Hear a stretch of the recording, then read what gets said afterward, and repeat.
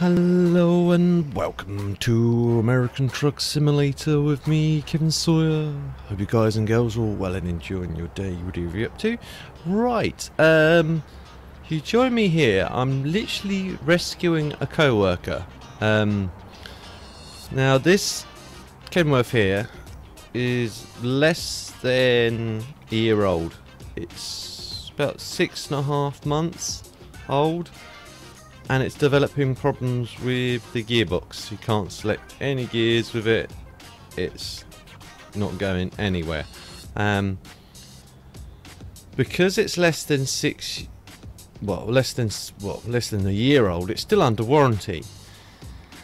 So the plan is today is to take this back to the dealership, and they can sort it out. Now he was delivering a load at the time, so what the plan is, I'm gonna, initially drop the load off and then take the tractor unit back to a dealer to get them sorted out. The reason I'm driving the Freightliner, that's another thing altogether. I'll jump in and fire it up. It just so happens I wasn't far away when this truck broke down. I was literally probably about 50 miles down the road a bit from it. Basically, the guy that was driving this truck parked it in a petrol station, handed the keys to one of the drivers. Was the petrol station manager, and then went, see ya, and he just literally abandoned the truck with the keys with the manager. And I basically I got a message from the people who took the contract out. Meet Ellis, by the way, he's the guy that's driving the Kenworth bit that we're towing. It works out cheaper actually doing this, because I spoke to the guy at the recovery service and they said they'd do it for us, but they preferred just to tow the tractor unit on its own for liability reasons and not drive with the trailer on the back. They will do if they have to. Only if they have to, because it was where it was already deemed in a safe place.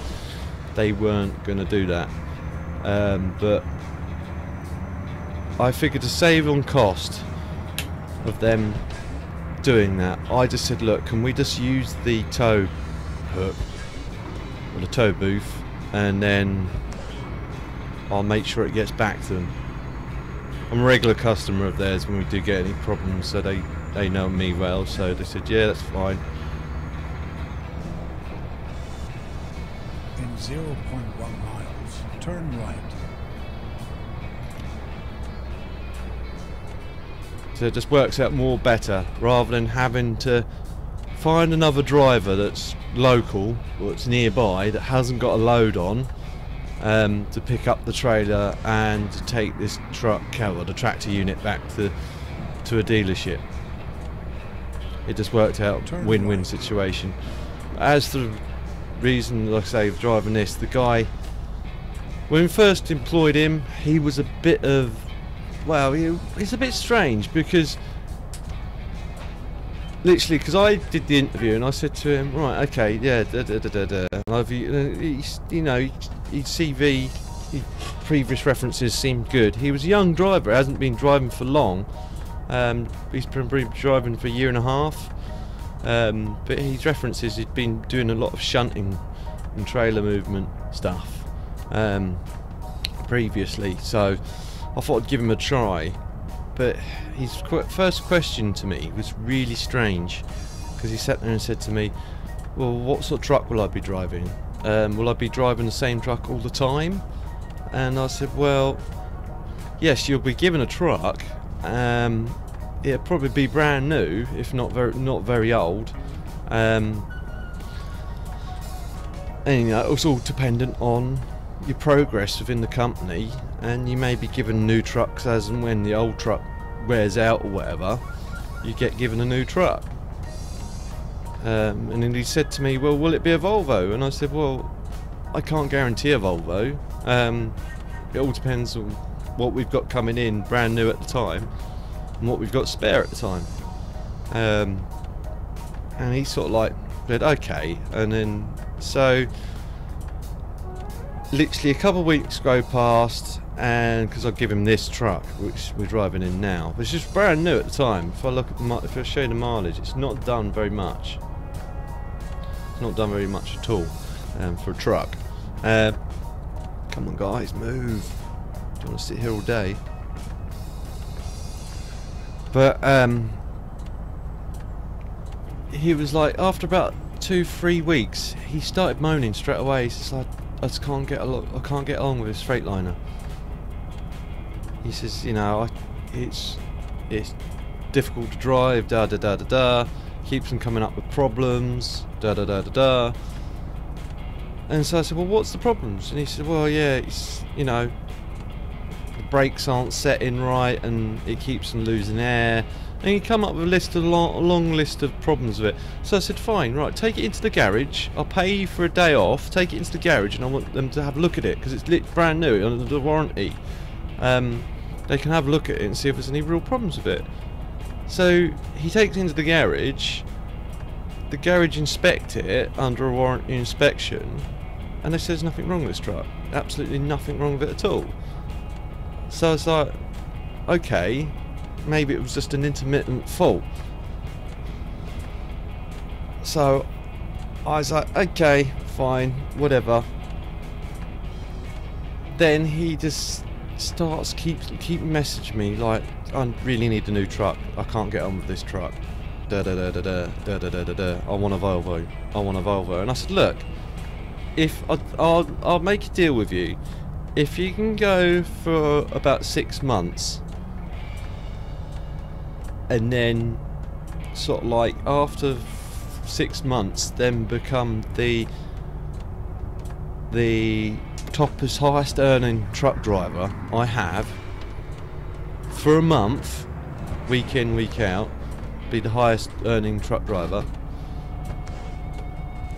then I'll give you a brand new spanking brand new Volvo.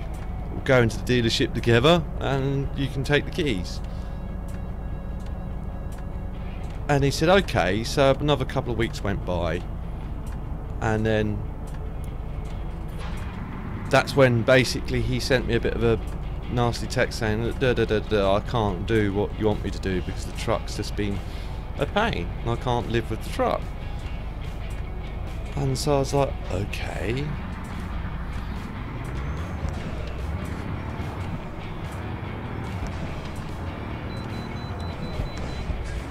Looks like we're gonna have to stop for a way station.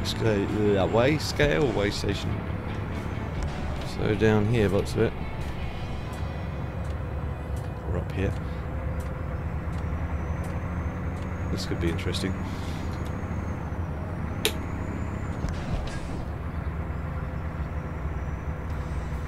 And that's when I get the call from the person that hired us to take the load. And where's your driver?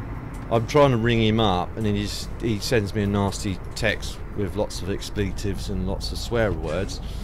And I just then phone him up again, and I say, look, fine, if you don't want to be with the company anymore, don't be with the company anymore. We've had problems. We had problems with other drivers as well. They just didn't get along with him.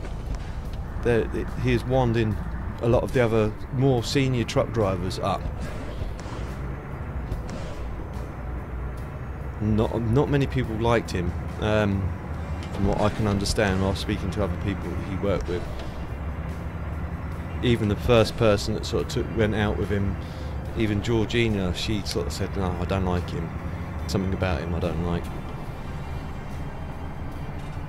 And when she says something like that, you think, okay, take it as gospel, because she's more an open-minded sort of person.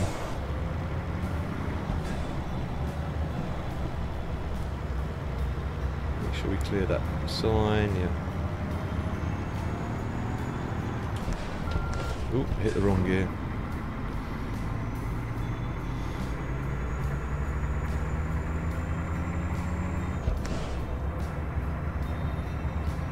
So I said, look, where's the keys? Where's the truck and where? And he said, well, the truck's in the park in a petrol station, and the keys are with the petrol station manager. So I literally had to get in a truck with someone else that was going that way on another run, and then go and pick the truck up. And he'd left it in such a mess inside the cab. He hadn't destroyed the truck, but he just left a horrible mess of litter and just all sorts of stuff. So that took me about half hour to clean it out. I had to vacuum clean it all out and everything else.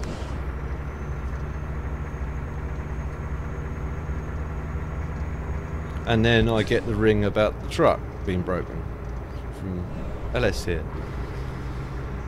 So it's all happened in one day.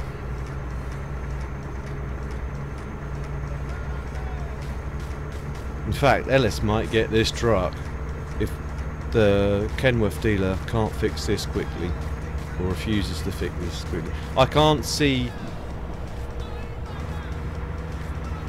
it being a problem, because like I say, it should be a warranty thing, unless Ellis isn't telling me something.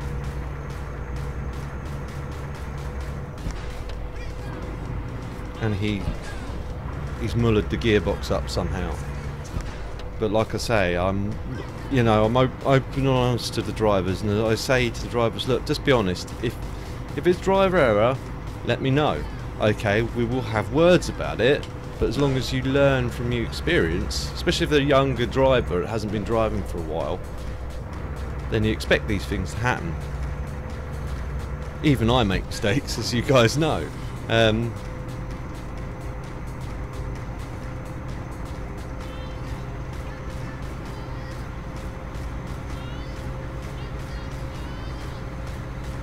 But you know,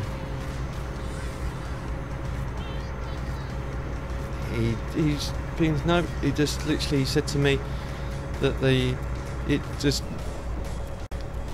started sort of like wasn't selecting gear initially. It was a bit troublesome, and even with the clutch, it wasn't selecting gear very well. Every now and again, it wouldn't select. He was double D in the clutch and all the stuff you're supposed to do.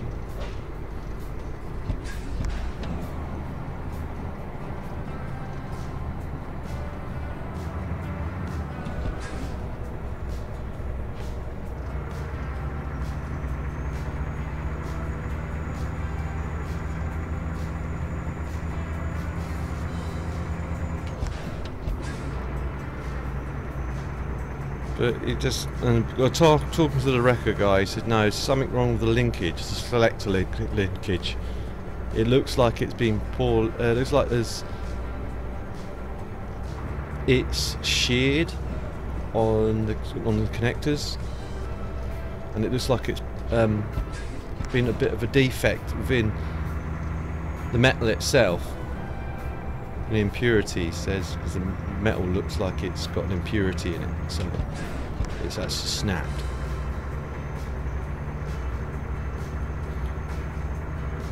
So I'd say it wasn't driver error. I'd just say it's obviously a defective part that's made its way through on the assembly line.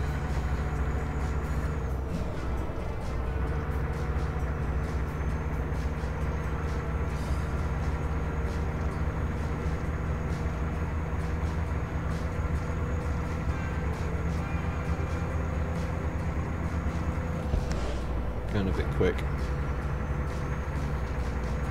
but I want to try and get there because this load that this has got on the back is already running late. So I phoned the people that's expecting this load that it's going to be a bit late, because of what's happened with all the shenanigans. So it's going to cost us a bit of money, all because of this truck. And just happens I was nearby, luckily enough. If I wasn't nearby then, it would have been whole kettles, a whole different story, I think.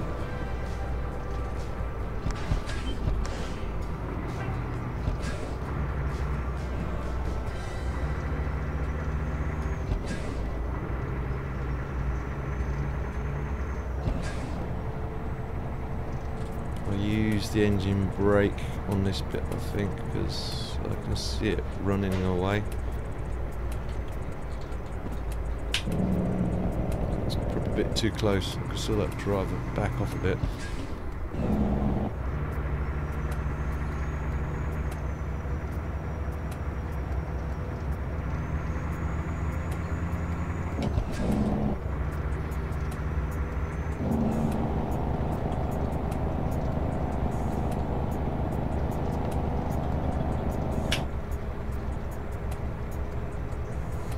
So it's been a bit adventurous there, really.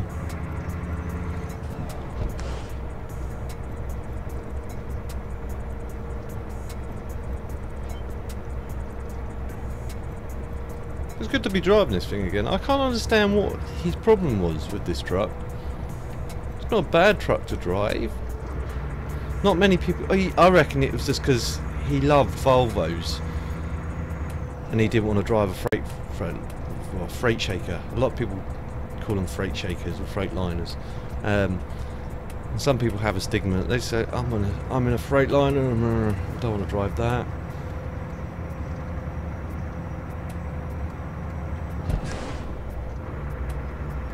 But anyway, I digress. But what I'll do is I think I'll leave it at that. It's been a fairly long run.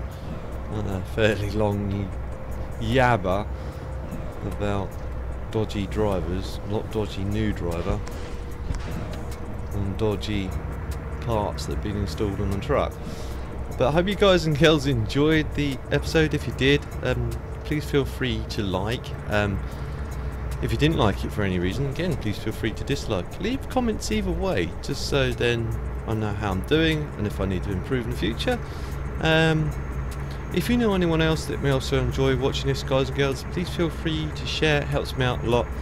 I don't mind you sharing.